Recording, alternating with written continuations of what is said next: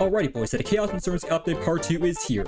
This update features Chaos Insurgency objectives, rewards, a new bunker, quality of life changes, a squad system, and more.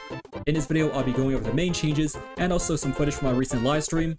So anyways people, now talking, hope you enjoy. Okay, start off with the biggest update, we have the Chaos Insurgency objectives. Now these objectives come in the form of primary, secondary, and tertiary objectives. As a team, you can vote on any of these objectives/rewards to have a clear vision on your game plan so everyone's on the same page. But before we begin, I just want to put out there that these objectives can change. For example, you might need to breach out some SCPs for one objective, however another objective might be eliminate Foundation members, but the rewards will remain the same. Let's start with the tertiary objectives, and one of them are specialized medkits. Depending on your objective, your team will be rewarded these medkits. Now keep in mind you only have 2 uses of these medkits. However, you can use these medkits on these dispensers to replenish your uses. The next reward is improved equipment. Again, depending on your objective, and if you complete it, every event in a game will need less clicks, and also, the C4 explosive beeping noise will be much quieter. Now let's move on to improved logistics. Once you complete your objective, the SCP captures will take 25% less time to capture, and the hack cooldowns are 20% faster. There is another objective called Network Offline. Once you complete your objective, the Intelligence Agency event alerts will be disabled, and all of the cameras will go offline. I think our objective right now is Network Offline, so I'll just vote for that. If I had to have a Classy escape, I'm pretty sure Classy can literally just like walk over here and then kind of just do this thing for us. But you know what? Let's do it the right way. 2 seconds later. But okay, let's go over here. There was one guy there though. Okay, let's open this door as well. That's just the medical department, we're good. Probably buying a weapon though. Class D! Yo, Class D, come! Class D, come! We're helping my man escape! I got you. Where's he? Oh my goodness, the Class D died! Oh my goodness. Okay, that actually sucks a lot. Maybe let's flank around, go to the Class containment or something.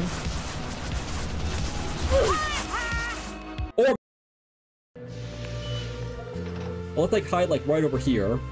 I love how these people are like in a corner. Nobody's here. Yo, Foundation member? Wait, objective complete. Network offline. Wait, which one is that? Now IA can't detect us. Alrighty, let's go, boys. Finally, there's additional reinforcements. This thing temporarily increases the team limit by 2 in a Chaos Insurgency team, which is great because the more chaos the better.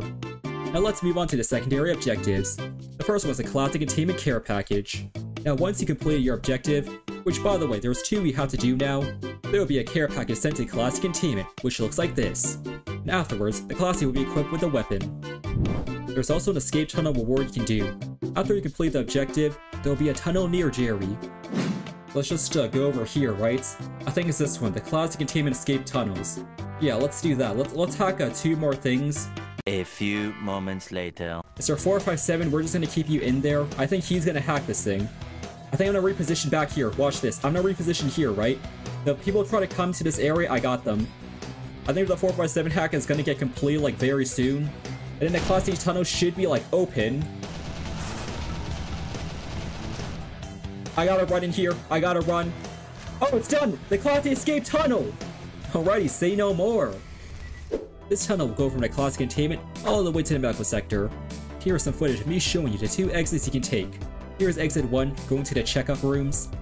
And here's exit 2, going to some commons area, or like some office room. And finally guys, we have the main objective, the Chaos Insurgency Raid. Depending on your objective, once you complete them, you're rewarded with the Chaos Insurgency Raid.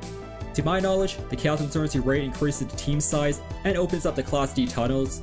Which by the way, I'm not too sure if I'm correct about this. If you guys have seen anything else, or know what this Chaos Insurgency Raid does, please let me know down below in the comments. Alright, so that's pretty much all of the main changes. Let's go to the other changes. So one of the things I want to show you is this new squad system. As you can see, if I click on a friend's name, I can invite that person to my squad.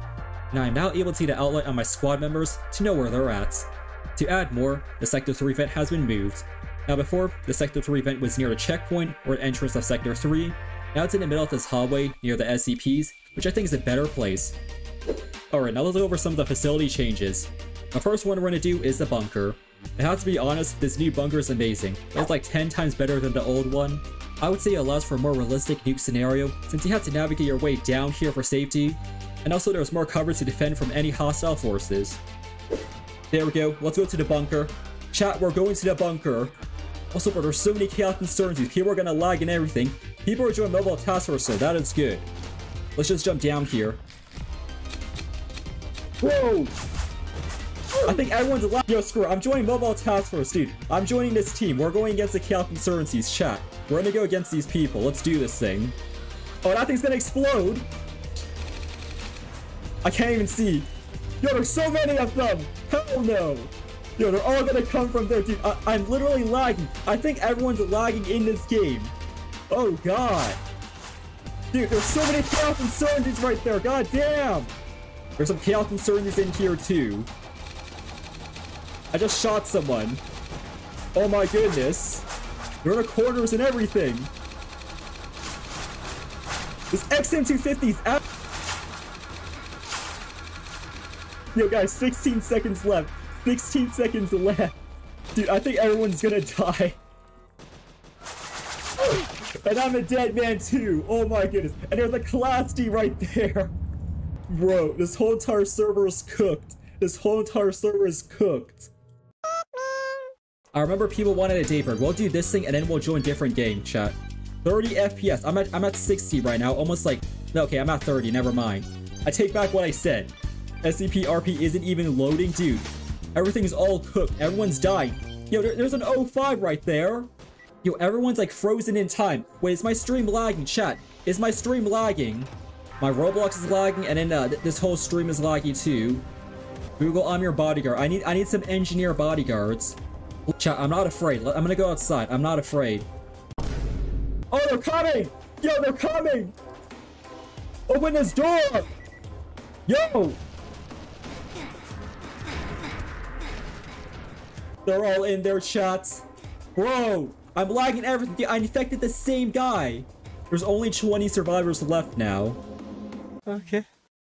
So the admin apartment area has also been changed. And it looks like they also added a cafeteria as well, which is great, so you can grab some food. Alright, now let's go over the main quality of life changes that I really like. So the developers added the ability to disable the kill effects, ring noises, hit effects, and screen shake. They also added these new volume adjustments for the bullets, music, and alarms. And something I just want to point out, any SCPs that are stuck while trying to be recontained will get teleported. Now there are a bunch of great changes in this update, but guys, I want you to go over them yourselves. Overall, I would say this update is amazing, especially for chaos insurgencies. So anyways guys, I'm just done here. If you guys enjoyed, make sure you like, but if you didn't, make sure you dislike. And yeah, I'll see you guys next video.